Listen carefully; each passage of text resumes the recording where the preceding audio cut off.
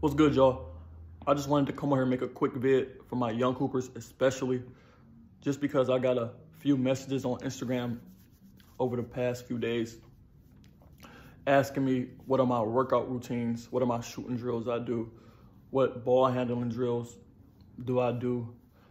And I see a lot of videos on YouTube, on Instagram, of people doing workouts with cones and fake defenders and a lot of predetermined moves. So I just want to let y'all know that I did not grow up working out like that. I still don't work out like that to this day. Never had any trainers.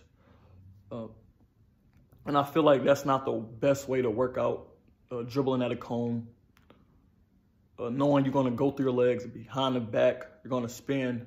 It is not realistic at all.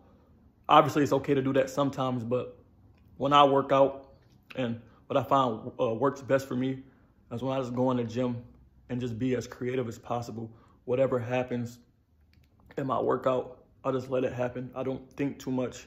Obviously, sometimes I go in and work on specific things, or throughout my workout, I will work on specific things, but the major part of my workout and the most important part of my workout is to just get lost in the workout, get into a flow state, because that's what you're trying to accomplish in the game. You're not going to be thinking. Everything is going to be coming natural. And the more you work on that, and the more you subconsciously program yourself to do that in your workouts, and you do that over and over again every single day, when you get into the game, it's going to be a lot easier. And also, I will suggest anybody, any young hoopers, any hoopers trying to get better, to play more one-on-one, two-on-two, three-on-three in the summers or whenever you have time, because it also helps you with making moves without thinking. If you have a chance to play against somebody or work out, if you have a decision like you know what I'm saying? Like, you have to decide whether you're gonna work out or play. Play, especially my young dudes, man. I cannot stress how important it is to play as much as possible. Stop just going to the gym by yourself all the time and going and setting up a cone, setting up a chair, and just doing the same move. You know what move you want to do.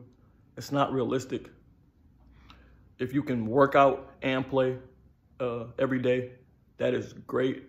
But when you work out, I'm going to say it again, try not to do predetermined moves. Go in there, use your imagination, get creative, get into a flow state, man, and just have fun. Don't overthink it, because it's going to translate to the game. Appreciate y'all for tuning in. If this video helped you, man, drop a like, drop a comment on any questions you have. Yes, I'm going to start posting my videos when I have time. I'm actually playing overseas right now, so it's not really too much time to record and do all that. But in the summer, or even this throughout the year, I'm going to try to throw some videos up for y'all, but especially in the summer, man, every day, I'm going to take y'all on my journey and, you know what I mean, show y'all what I do. Thanks, man. That's the vid, and I'm out.